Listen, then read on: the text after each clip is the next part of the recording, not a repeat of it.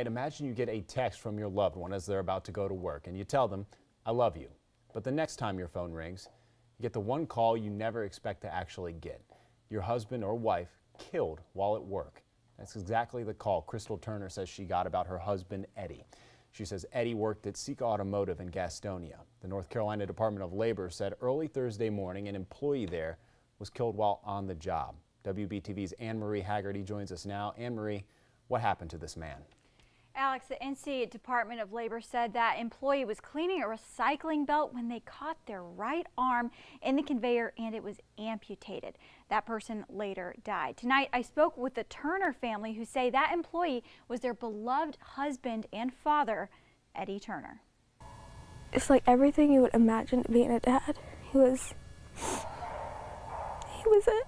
Dad to 13-year-old Brooke, 16-year-old Lindsay, and wife to Crystal. And we just celebrated 17 years last month. Crystal Turner says she married Eddie when she was 19, loved his smile, fishing and camping with him, and the family they built together. Most of the time he would pick us up at school and we would just have like a simple conversation, but they're important. Important words daughter Lindsay wanted to write down and share about her dad. My dad always worked hard to support our family and do anything we needed or wanted, and I love him so much. Crystal said just before going to work, she texted with Eddie, said, "I love you."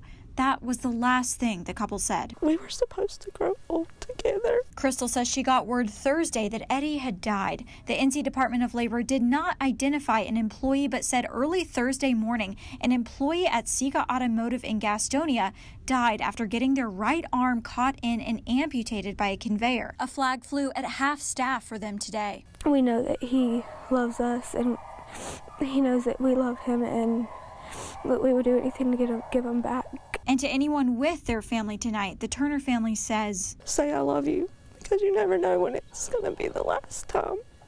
The family was working on making funeral arrangements today just before I spoke with them. The NC Department of Labor's Occupational Safety and Health Division is investigating this event now. Anne-Marie, this is just awful. Terrible situation. Yeah. We have any idea what the timetable will be on this investigation? We know they can take a long time. We're not sure exactly how long this is going to take, but it has started. We'll definitely be watching for updates.